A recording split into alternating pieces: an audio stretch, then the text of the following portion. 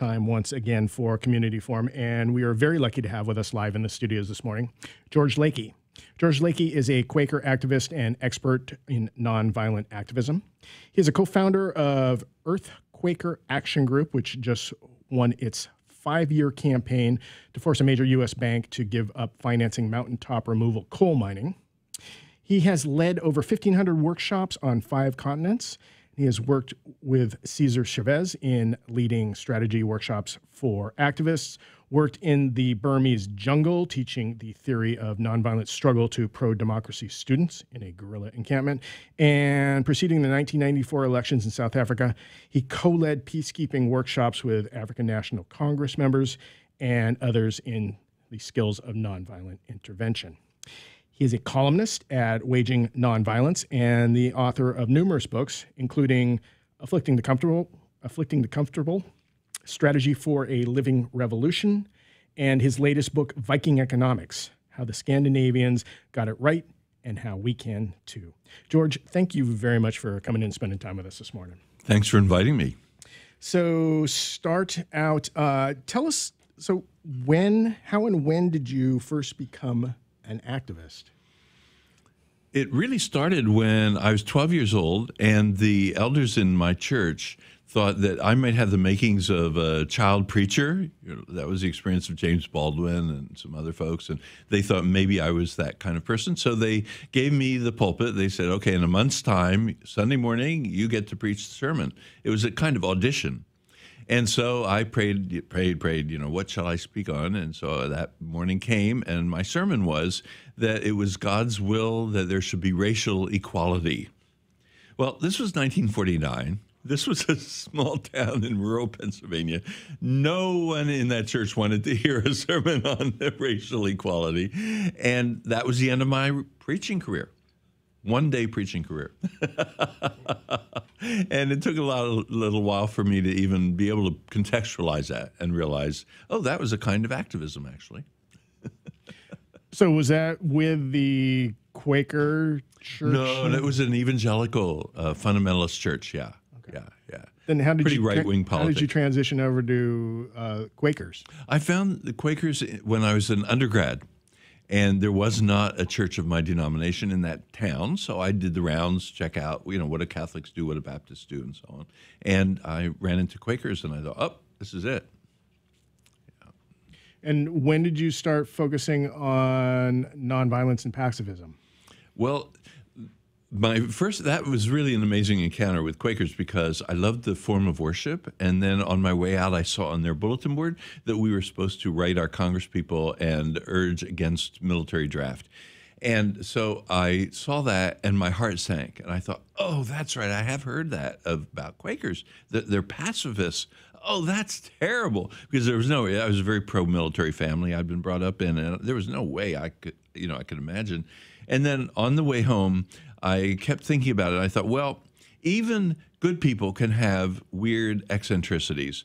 So I, in my magnanimity as a 19-year-old, would forgive Quakers for being so crazy as to be peaceniks. And so I forgave them. But of course, by going back over and over and over, it finally woke me up to maybe I should take a serious look at where that was coming from. And I took a serious look. I took a year actually doing research and so on into, encounters with evildoers, people wanting to do you in and that kind of thing. What's your response? What makes sense? And ended up the year thinking, oh my gosh, I guess I'm a pacifist too. Okay, and then when did you start translating that into yourself taking action? That translation was done in the context of the civil rights movement. So it wasn't too long before I got arrested in a civil rights demonstration and that kind of thing. So yeah, that was hugely formative for me. Dr. King and that whole business that was going on. I was very, very inspired by the civil rights movement. So that linked up to my 12-year-old, perception that racial equality is a huge priority, but that there was a whole craft behind that, because one of the things that enabled the civil rights movement to make such enormous strides, given that neither major political party wanted anything to do with that, it was a kind of agreement really among the white Democrats and Republicans, that there would not be racial equality. And so, especially in the Deep South, where the persecution was so great from the Ku Klux Klan and the state governments and the local governments, the civil rights movement was totally up against it and was nevertheless winning victories. And that deeply impressed me. And I thought, whoa, if you can make victories against odds like that, then we're talking about a kind of technology that's enormously powerful. And how do we tap that for a variety of other causes as well? And that set me off really on a lifelong search for how do we get very practical when it looks hopeless, when it looks as though the government's jammed up in some ways, totally stuck, and you can't make progress. Well, but wait a minute, did the civil rights movement turn over and play dead? No, they took advantage of every opportunity they could get in order to forge change. All right, so. And then how did you make the transition to wanting to pass this knowledge on to others? Well, one of the things that they did was training. They did actually, they relied especially on role play, that kind of thing.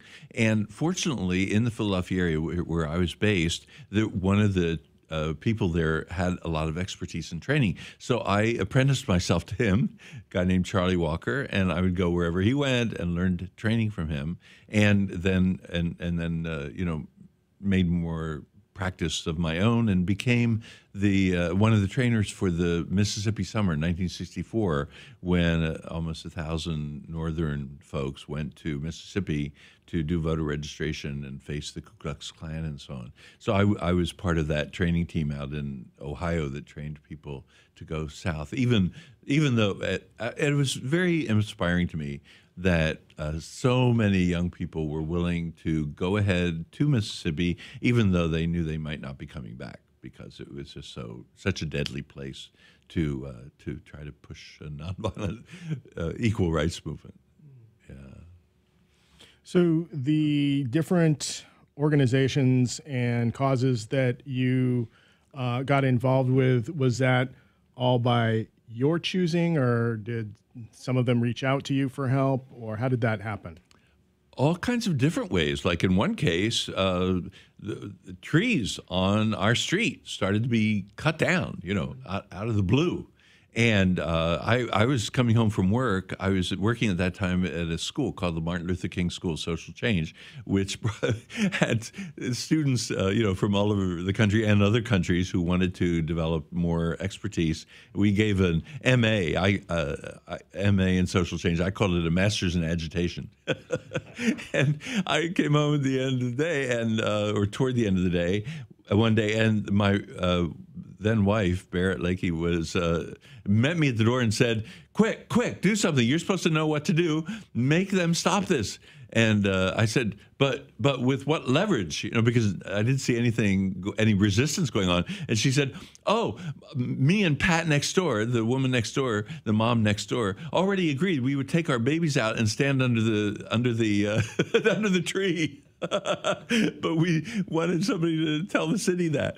And you're going to take my baby out and stand under the tree? You're crazy. And they said, and she said, well, we're going to do it, so you better do something. So I sprang into action and found myself the leader of a neighborhood movement that stopped the cutting of trees and forced them to do the right thing. So sometimes, it felt like the struggle chose me.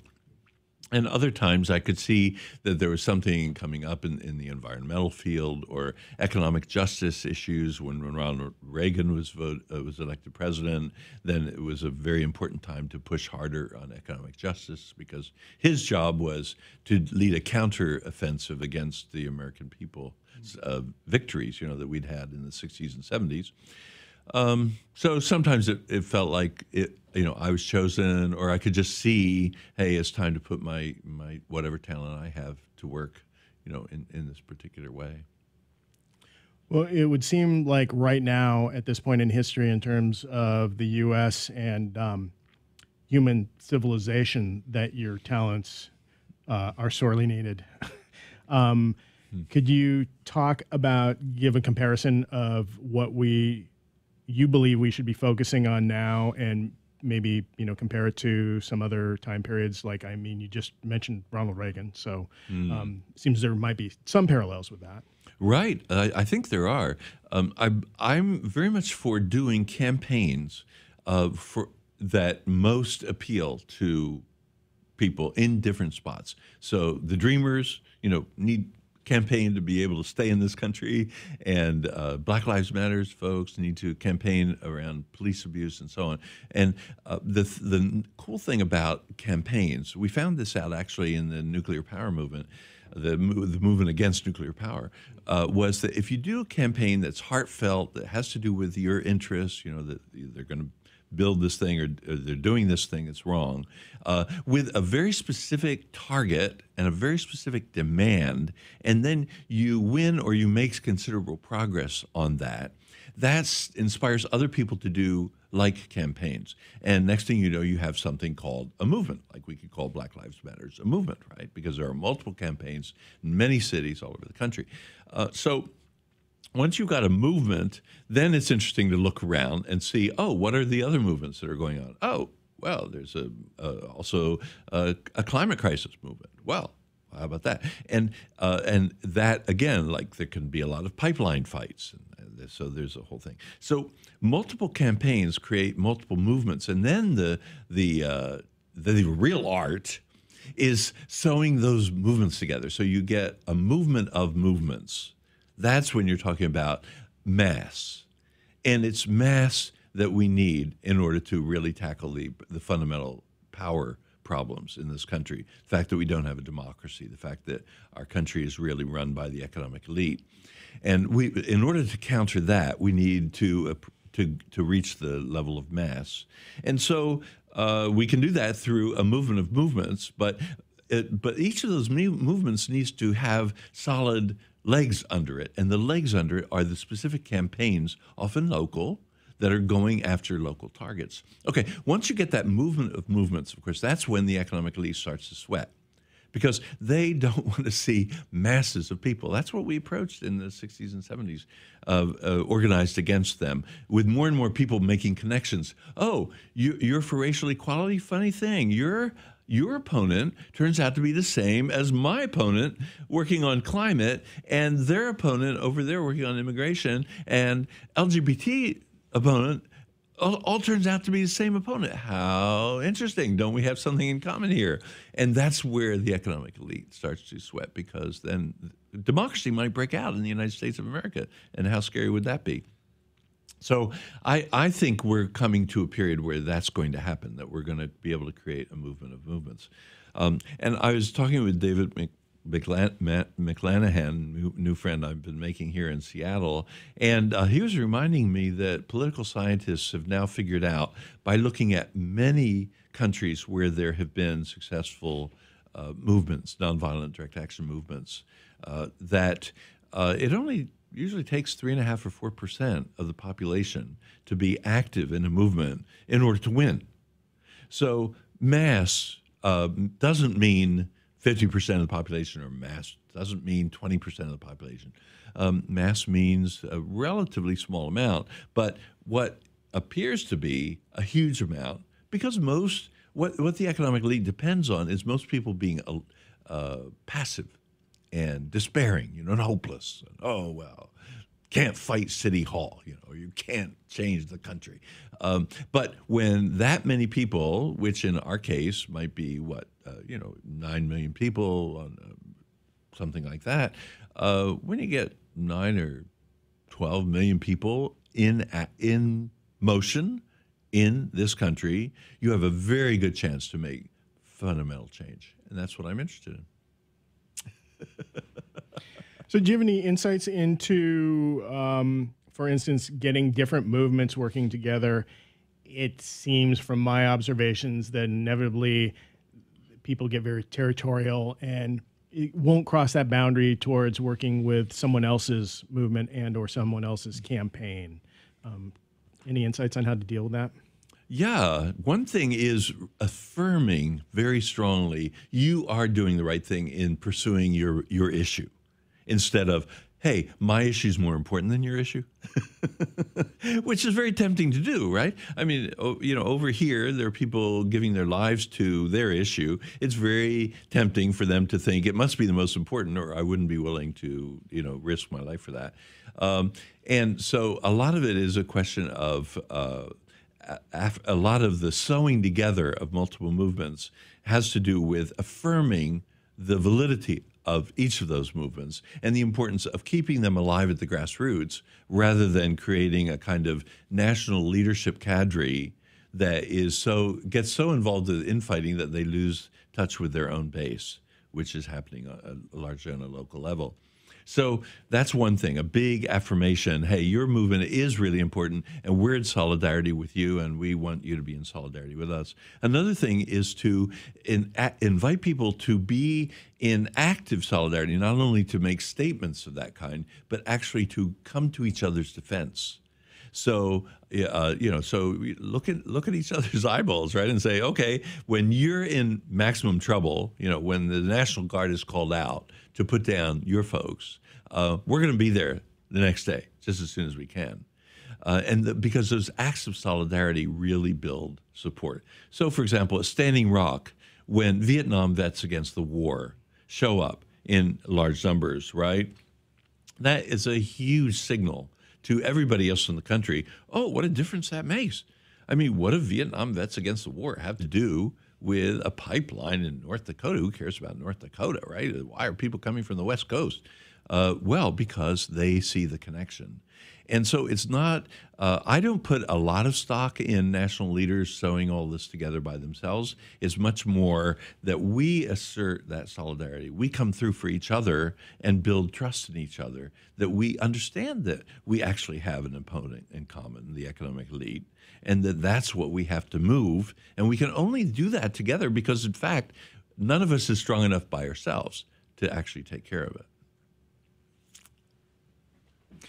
You, I believe, in some of your writings have critiqued the effectiveness of demonstrations and/or marches just for doing a demonstration or march. Am I reading that right? That's right. That's right. One-off demonstrations, I believe, almost never do any good.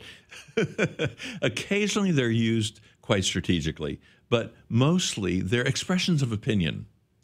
And calling, the Women's March as an example, it was tremendous fun. I happened to be on my book tour in San Francisco when the Women's March happened the day after the inauguration. Of course, I went. I was curious to see who was there. It was fun to see all the newbies who were there, people who had never been before. That's great. That could be a threshold for them. So that has strategic value, right? But the reason why it doesn't have a lot of power with regard to our opponent is because our opponent knows perfectly well we're coming together that day and then we're going back home. And so all they have to do is wait it out. Well, they're used to waiting out all kinds of things. They could say, well, in the 60s they gave us some trouble, but then they went back home. And so what we need to do is show our own sustainability. And we do that through campaigns. And that was the brilliance of the civil rights movement. Now, there were times, I was very influenced by Bayard Rustin, who was the most important strategist of the civil rights movement, and I sat at his feet every chance I got. He was actually a fellow Quaker African-American key strategist with Dr. King and others. And he would occasionally use a national one-off march, like in Washington, as a way of getting young people in that context, which is the late 50s, he was very concerned to get the historically black college student leadership to understand that there was a bigger thing going on. So there would be in the typical dorm of a historically black college. I graduated from a historically black college, even though I'm a white guy. I was the only white guy on campus, but I got the feel, what it was like. And so you'd have typically, and Bayard knew this very well because he was moving around all the time in those circles. You'd have a lot of people sitting up till 2 o'clock complaining about racial inequality, right? Complaining about white supremacy, but complain does nothing, right? But people often felt too alone. There are the 5 or 6 of us. But what can we do, right? And therefore, not doing anything besides complaining. Well, complaining has never changed anything. So Bayard's thought was, well, so we'll call this a youth march for integration. And we'll say we're marching in Washington. And we'll make sure in the organizing of it that you're getting these hotheads from these college dorms up to Washington. And they will look around and they'll see 10,000 people like them marching. And they'll say, oh, my God, we are not alone. And then they go back. And you can see the payoff for that. Then February 1st, 1960, 4 guys from one of those dorms goes downtown, sits in, they sit in and say, we want a cup of coffee. That's the beginning of the sit-in movement that swept the country. And that became the local campaigns. Okay, those 4 guys on February 1st in Greensboro, in 1960, they knew perfectly well they could not do a one-off and expect change. You don't show up at a lunch counter and say, I want coffee. They say, no, go away. You go away, and that's doing it? No, that isn't doing it. You have to go back the next day, the next day, the next day, the next day, get more people, escalate, escalate, escalate. And then you can get that cup of coffee. The nature of a campaign, as compared with the one-off, is the sustainability and the escalatory dynamic that can happen. And that's what they did in Greensboro, which inspired the historically black college, down the road in North Carolina. Those students saying, wait a minute, if those students can do it, we can do it, right? So then they risk their lives to do it. And then the next, 3 counties over, there's another historically black college, and so on. And that was the pattern that was going on across the South that woke up so many black people with white allies to the realization even though the Democratic Party and Republicans are against us, even though the FBI is constantly trying to figure out how to destroy us, even though we have the Ku Klux Klan trying to string us up, we can nevertheless forge victories in that context. So I would say, yes, there can be advantages to the one-off demonstration if you need to show something that the activists themselves need to learn.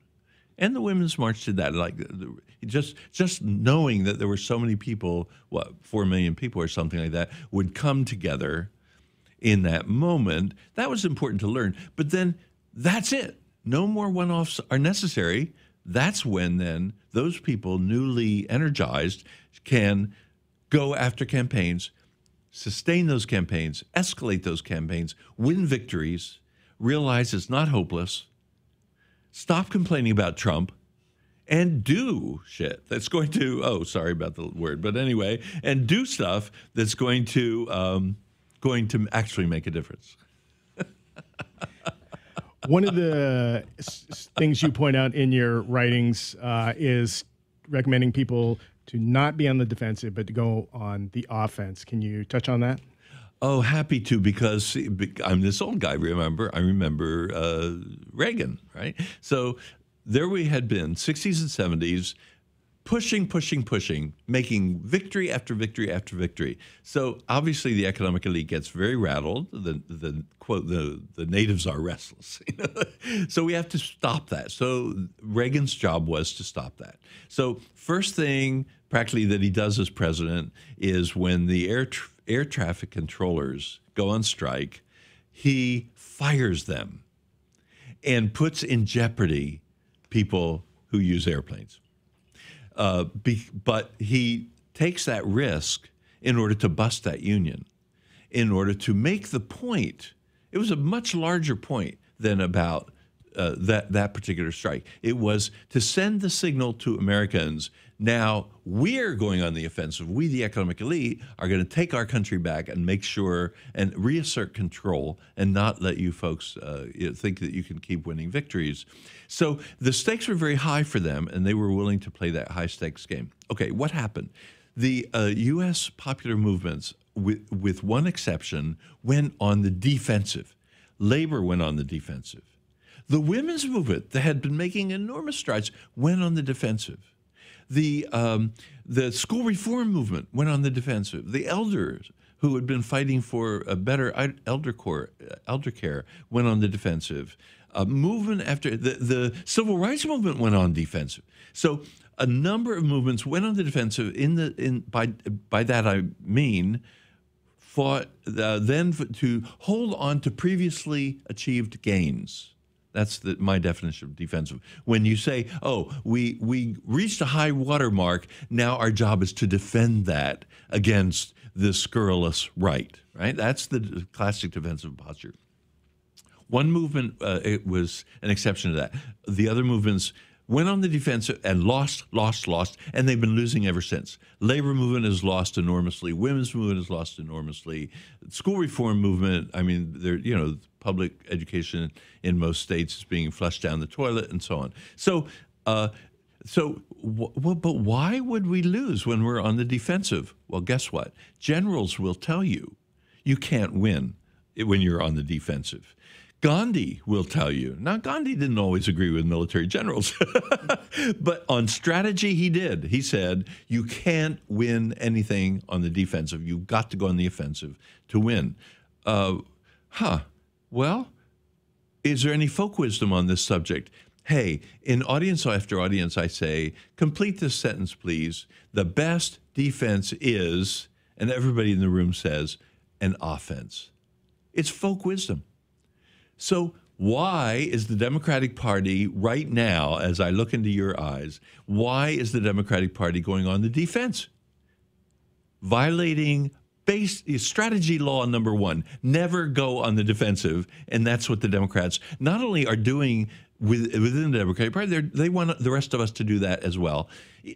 Even though that's exactly what they did in the 80s under Ronald Reagan and lost ground ever since. So, I feel very, very strongly about that. Now, the one movement that didn't do that, the one movement that stayed on the offensive was the LGBT movement. The ACT UP, amazing, in-your-face, nonviolent direct action movement that made gains after gains after gains after gains. Next thing you know, demanding a further, not just defending the previously held gains, but saying we want marriage equality. Oh, my God, the trembling in the boots of the homophobes, the exclamations, there's a homosexual agenda. Oh, my God. Well, of course there was a homosexual agenda because these are visionary people. I was part of that. I was arrested in that cause. I'm a gay man. I was arrested in that cause at the Supreme Court, the largest civil disobedience we ever did in the Supreme Court over this issue. On the offensive about equality in the military. How about that? Oh, no, not the military, our cherished institution. We want to retain enforce heterosexuality in the military of all places. And because there was no stopping LGBT. Well, what is the one movement in American life since 1980 that has made the main strides? And that's been the LGBT, because they've been on the offensive. So please tell me, any of your listeners, please write to me and tell me why we should go on the defensive right now.